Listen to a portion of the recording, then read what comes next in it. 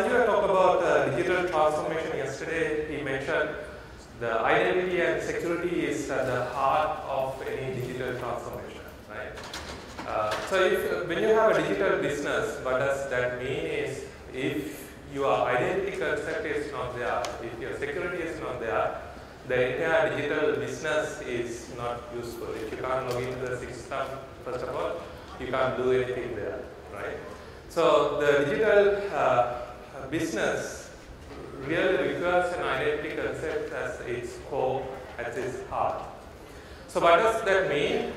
What does the identity-centric business, digital business means is the digital business is all about users, right? Why you are providing a digital business, you are supporting the user, and the digital business is centered around the user. What does that mean? The system should know who is accessing the system, right? What kind of things the user can do in the system, what are his preferences, what are the rules and regulations he has to adhere to within the system, what are the relationship between various entities within the system related to the user, related to me. So this is all around the concepts around the users, concepts around me has to be the central part of the identity, central part of the digital business. So that means proper identity enforcement and proper identity identification is essential part of your customer experience, the customer's security, customer's privacy, etc. Right? In this particular system, if the customer or if the identity is not handled properly, possibly the customer might lose some data, possibly customer might lose some privacy on his privacy part. So this is very important for a digital business to handle and for kind of part of the heart within a digital transformation.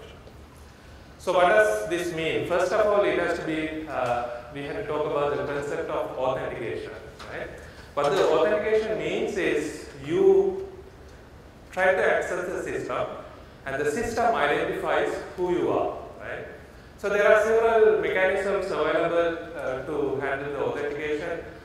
Common authentication mechanism is username password, which we all familiar with, right? We give the username, we give the password.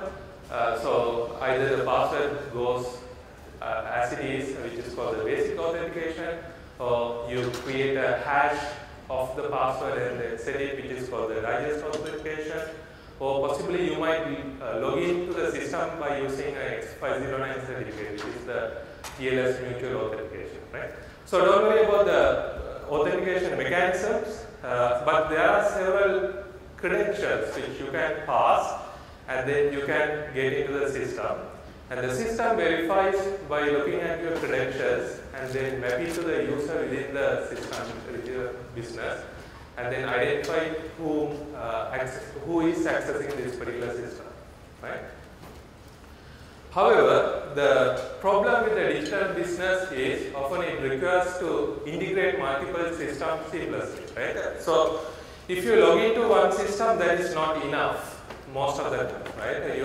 You might be logging into one system, but in order to achieve something, you might have to log into multiple systems in order to achieve what you want to do. So what does that mean? Now, as a user, now you have to deal with multiple systems with multiple different authentication mechanisms. So one problem might be you might have to use different username passwords because the username is already taken in various systems, right?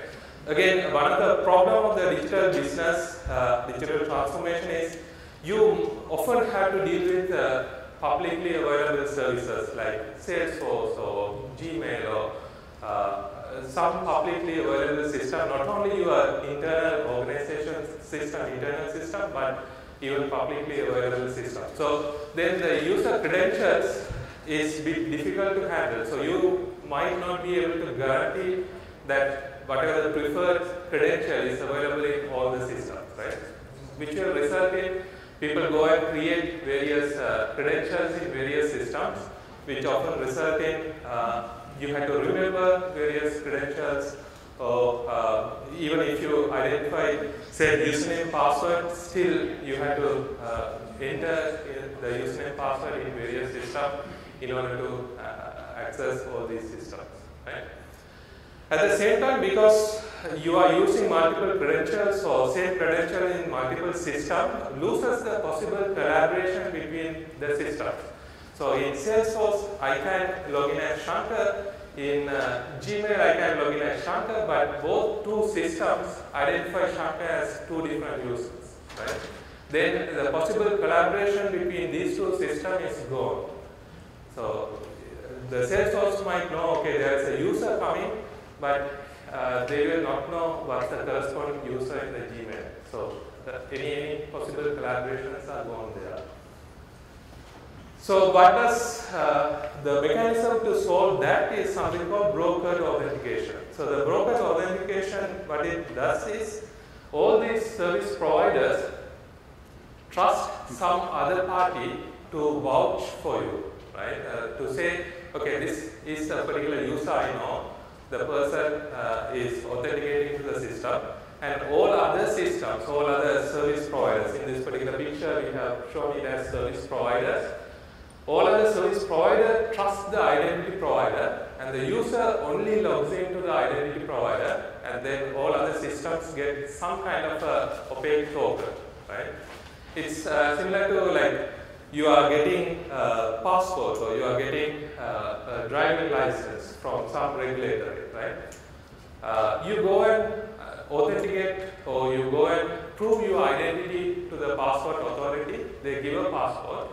You take the passport to various countries, and those countries will not know you, but they have a trust with the authority which issued the passport, and because of that, they trust your passport and let you to go inside the country, right?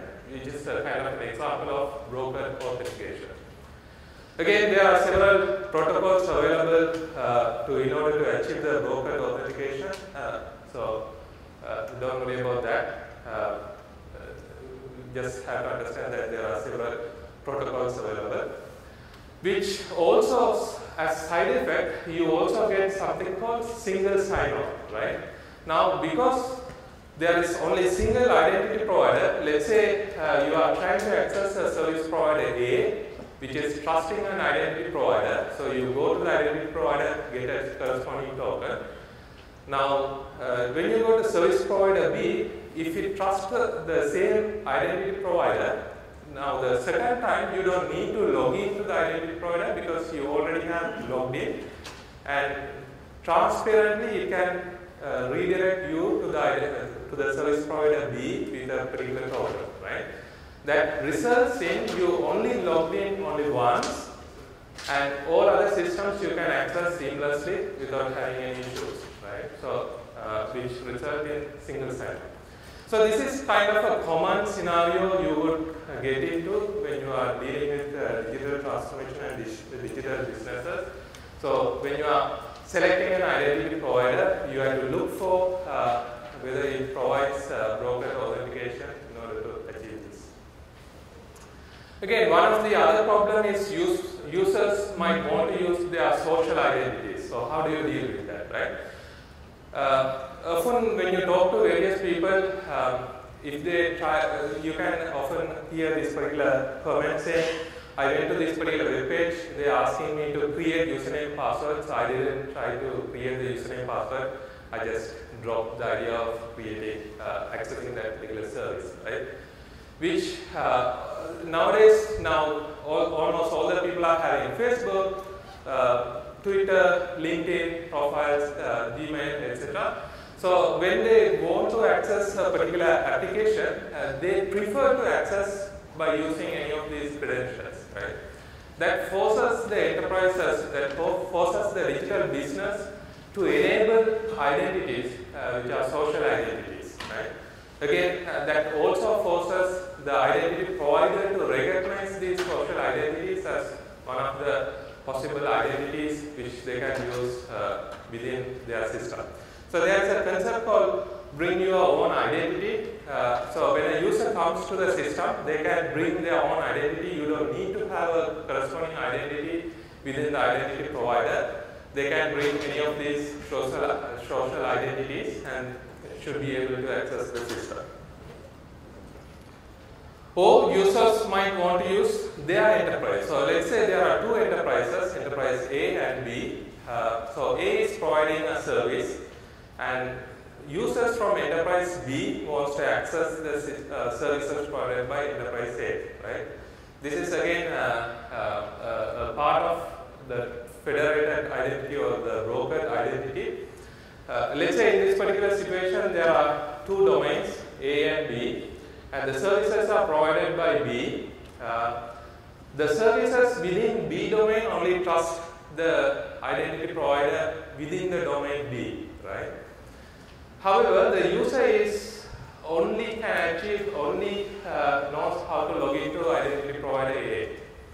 So what happens here, the user wants to access the services provided by domain B, and since the services trust identity provider B, they will redirect the users to the identity provider B.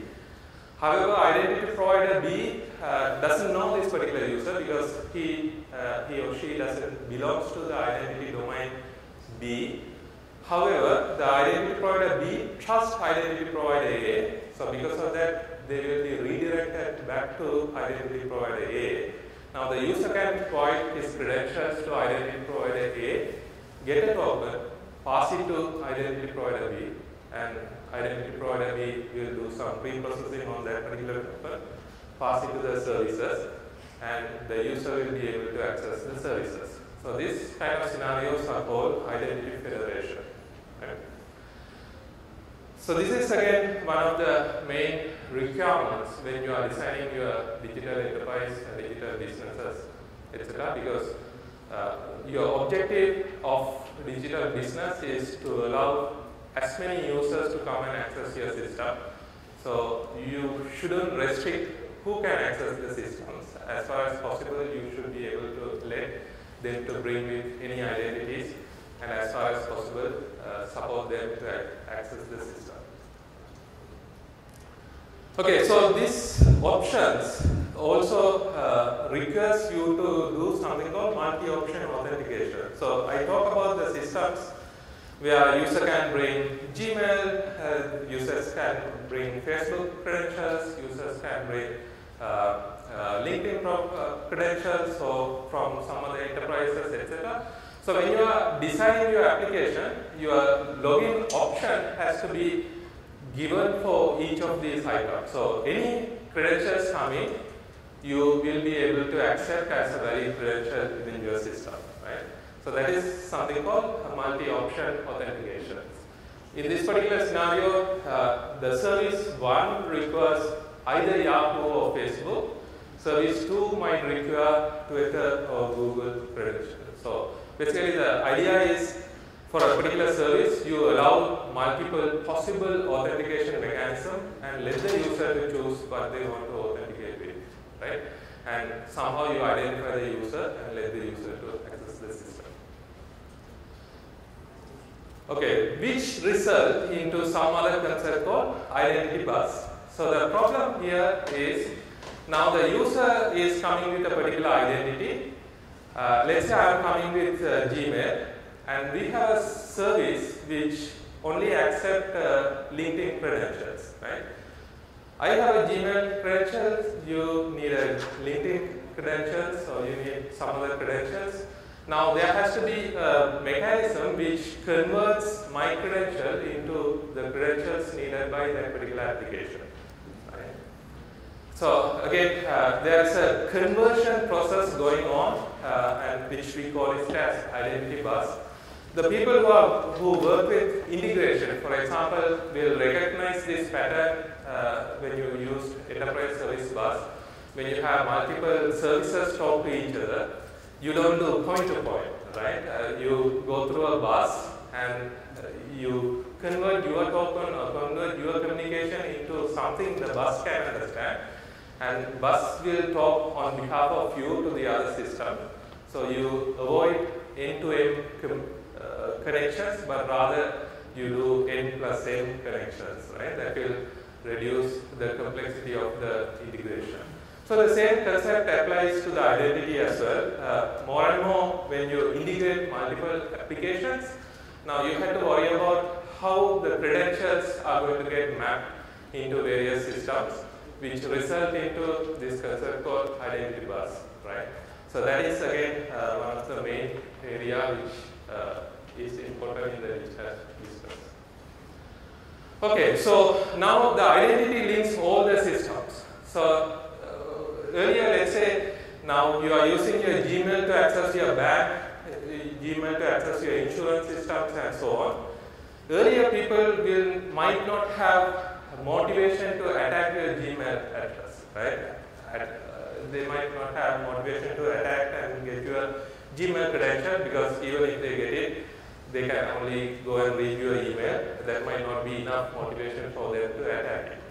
However, now your Gmail credential links all the systems, which gives attackers the more motivation to attack it, right? So that means your credentials, the risk of the credential increases when you integrate all these systems together and be able to access all the systems using a single credential, right?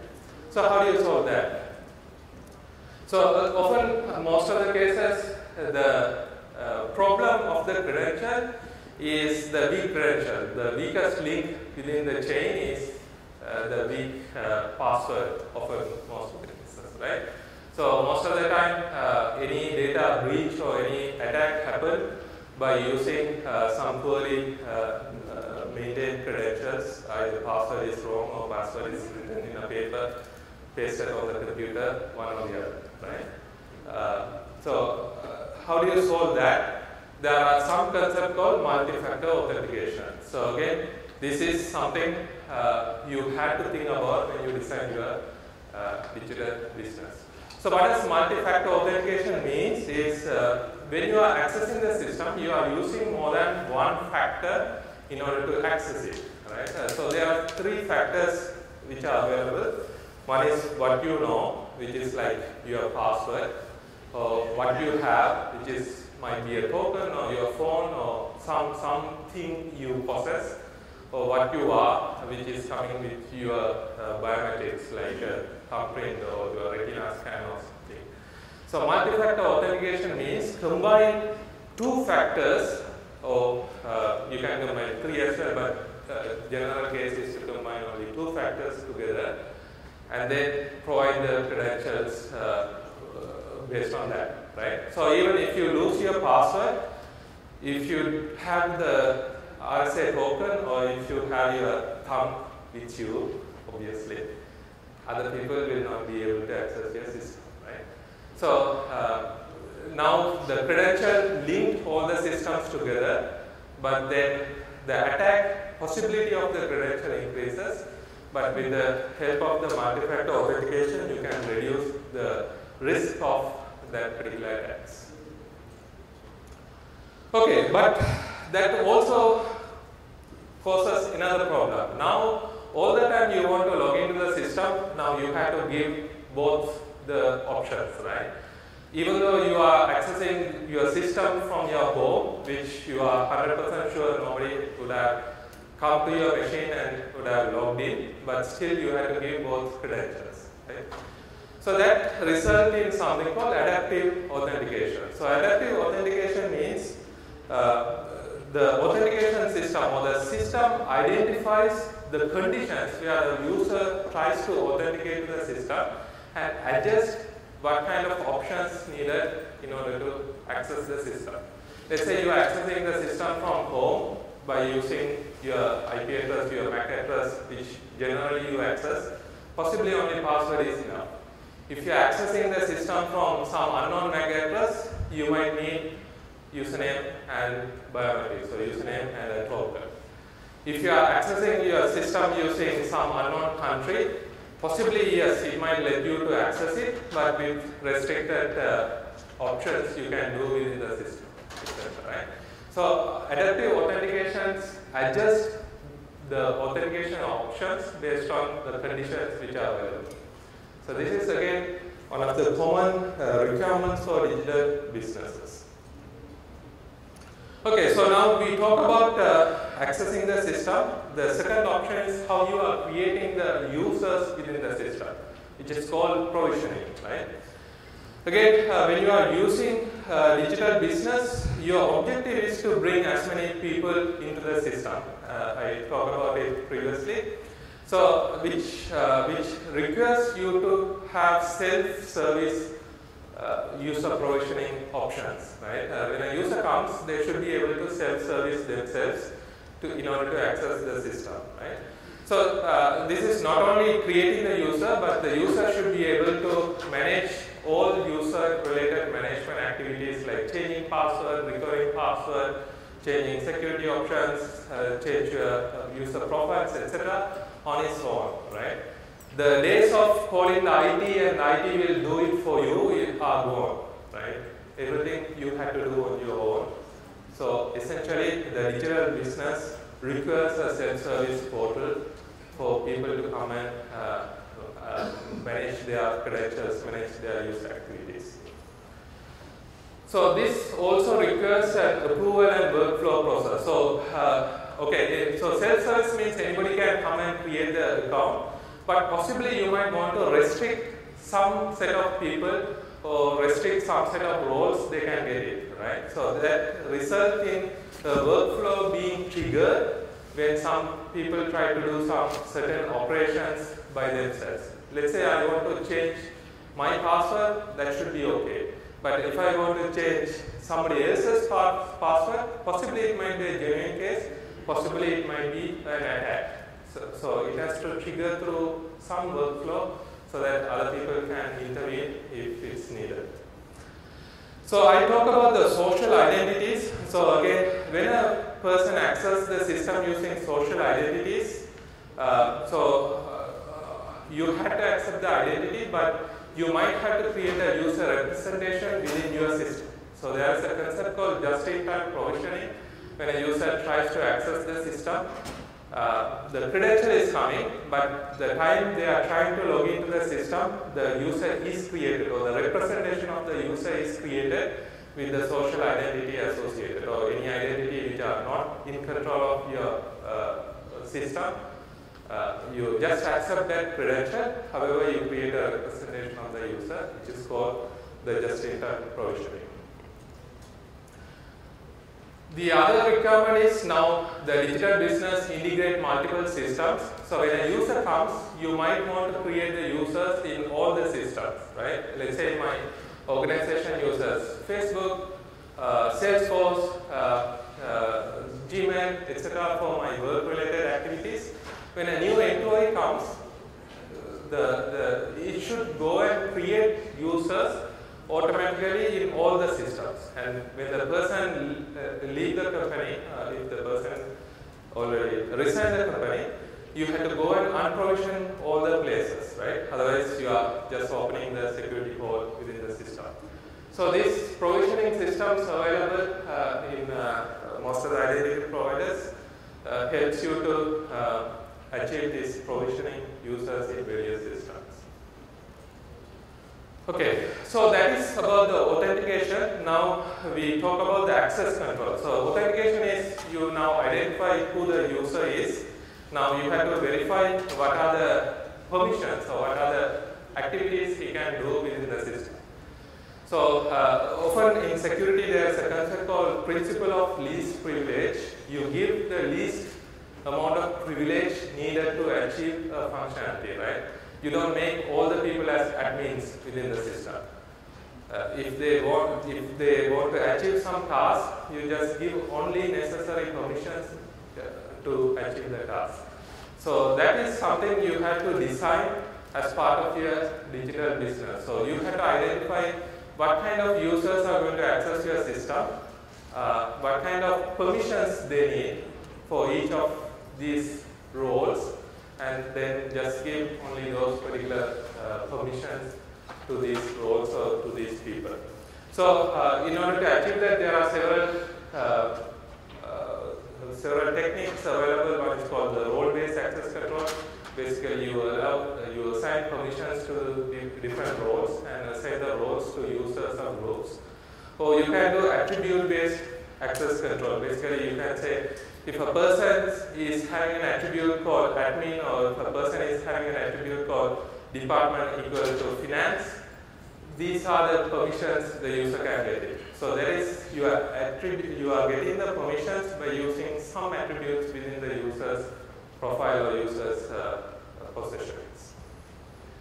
Often other common criteria we need on digital business is to identify when a user tries to access a system from some surrounding. For example, if a user is accessing the system from the office network within morning 8 to evening 5, you might give some additional permissions because you know he is accessing from the office. But if the same person is accessing from somewhere else, possibly you might reduce some other permissions so that they can do some privileged operations. Okay? So those kind of fine-grained access control can be done using a language called XACMAN, Extensible Access Control Markup Language, and that is something you might need when you are designing your digital business if you want to give that many fine-grained authorizations. Okay, so next requirement for the digital business is to have features to audit the user activities. Again, you might not know who are going to access your system if you allow the people to use their social identities. So when a user tries to access the system, you have to identify who is accessing it, what their social identity is accessing, and what they are doing it, etc. Right? So why you need the auditing facility? First of all, you have to identify what they are doing, especially if they are doing any user management activities or admin activities. You have to record all the actions they are doing in the system. So once you identify who is accessing, what they are accessing, from where they are accessing, when did they access this particular system, how they are accessing, whether they are accessing from their phone or whether they are accessing from their computer, etc., etc. Whatever possible information you have to log in and try to collect as the audit logs. Right? This will give you accountability. If there are any problems, you can reconstruct the problems. You can identify any attacks, etc., by using these audit logs. Again, and the next requirement is the analytics. Right? Identity analytics is becoming much more important these days. If you look at any of the Gartner's analyst reports, you can see identity analytics is as one of the main concerns for the identity part. So again, the identity analytics helps you to identify the user's behavior, how the users are accessing the system, what frequency they are accessing the system, etc. So by understanding the user's behavior, you might be able to predict what are the systems needed. For example, if it's a New Year time, you know lots of people are going to access. So if it's blah blah. So basically, you identify the user's behavior and then predict your future on what kind of system requirements needed.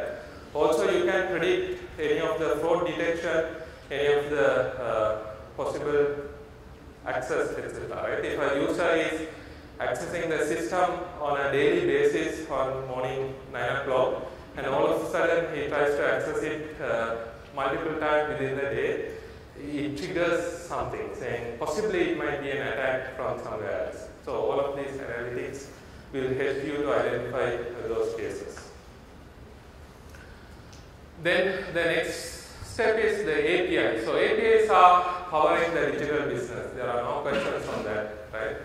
And the ability to secure the API and ability to delegate the authentication mechanism, delegate the identity information is essential for the digital business. So you might own some resources. However, when some system access, you might have to delegate your identity to that particular system so that that can go and access the services on behalf of you. So that is called the identity delegation. So there are some specs called WSO2, etc., which helps you to achieve that. So your identity system should support those kind of features. And IoT is becoming essential element in the digital business. So Internet of Things kind of coming as a core part of the digital business. Whatever you do, you might need to get some information from the sensors, which is located in various places, which result in each of these things, or each of these IoT devices will also get an identity within your system, right?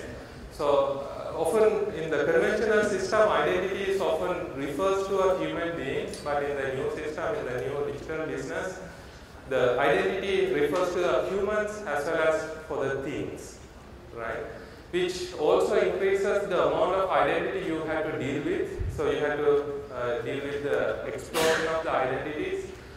So you have to think about the scalability of the identity system, because more and more than the people coming, there will be lots of devices coming into the picture. So you have to recognize, you have to identify each and every device as a separate device. So you will end up with different identities. At the same time, which also open up several security concerns, because if, let's say, your printer is buggy and compromised, that can compromise all your identity system, because some attackers come to your printer and then through that can attack the system, right? Because it is having an identity within the system. So then consider about the principle of least privilege, etc., so that whatever the things IoT devices have to access, IoT devices, what kind of permission they have to have in the system, just provide only that necessary permissions in order to reduce the risk, but at the same time try to identify the identity risk associated with IoT devices. Okay, so now your perimeter within your digital business is also increasing because of that, right? And your data conventionally resides within your organization, but now the data is in the cloud, data is in mobile devices, and so on. Often the way people protect the perimeter is identify the system, define a perimeter around the systems, uninstall whatever unused features so that you reduce the risk factors within the system, etc., right? All of that will not work in the modern society, right? You can't uninstall features in the cloud system, you might not know where the mobile devices are coming from.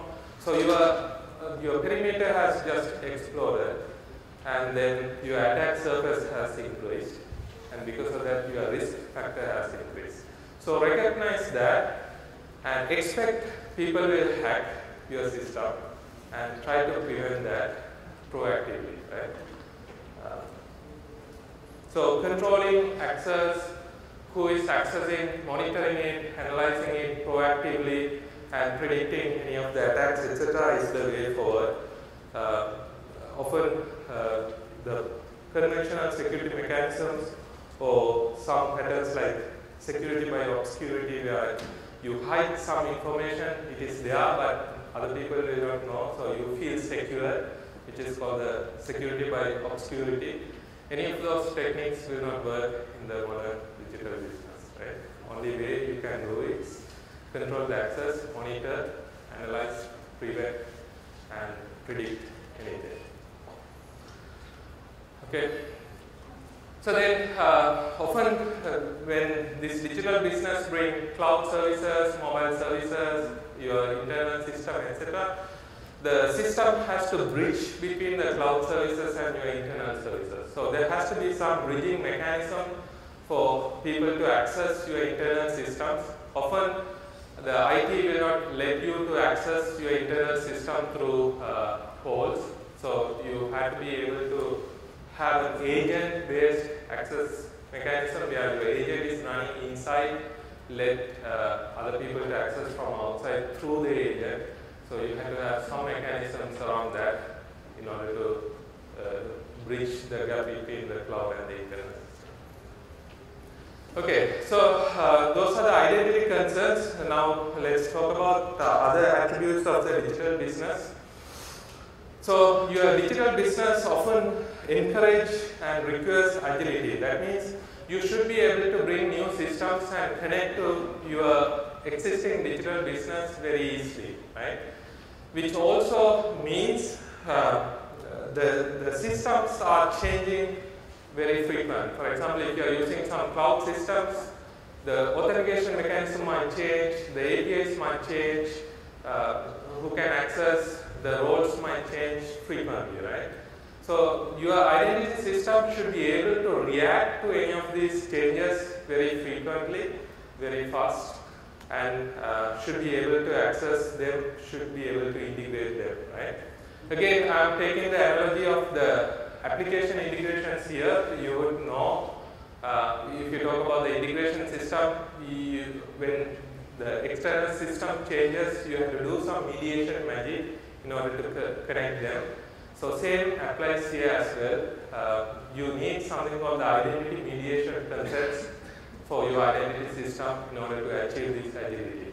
If a new system comes or the existing system change their behaviors, you should be able to integrate again very quickly by doing some mediation changes within your system. Then digital business encourage innovation, right? Often security is viewed as the restrictive of innovation. Generally, the security people want to keep everything in control. So if it is not broken, when there is a new innovation coming, they will always ask, why do you need this, how secure this particular system, etc., etc.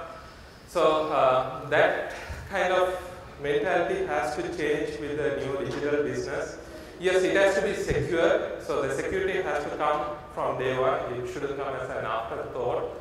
But then again, we have to understand the digital business requirement is to move fast and bring new innovation. So the security and IT has to be a supportive organization in order to achieve this. Again, so with the new digital transformation, more and more, the business units are in control of what they are doing, bringing innovation, etc. If you look at the conventional cases, often IT and security are in control. That kind of behavior is changing, right? So business units will bring some new innovations, and IT and security has to be supportive for that. So understanding this cultural change and recognizing this cultural change will help in your digital transformation journey. Okay, so with that, I'll just introduce the WSO2 identity server. The Johan and Prabhat will talk after this. They will go into much more details into this. But identity server allows you to do identity federation, single sign-on, identity provisioning, access control, analytics, API security, etc. And it connects various social identities. It connects various systems. It provides user portal for self-service capabilities. It provides app catalog in order to do web application management. It provides admin portal to do various administrative activities, etc. So almost all the patterns I have used, I have talked about is supported by WSO2 identity server.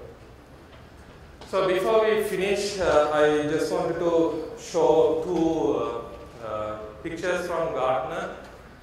So this is a chart called Access Enforcement Trend, which is similar to the Gartner's Magic Quadrant. So this is a quadrant. So they view the authentication and authorization system in two different angles, two different orthogonal axes. So the horizontal axis is talking about whether your processing happens more on kind of devices like laptops and computers, or whether it is happening at the edge level, like mobile devices and so on. Or the vertical axis talks about whether your data is closed, whether only some people can access your data, or whether it is open where your partners or outside people can access the data, and then it intersects into 4 different quadrants. And they recognize the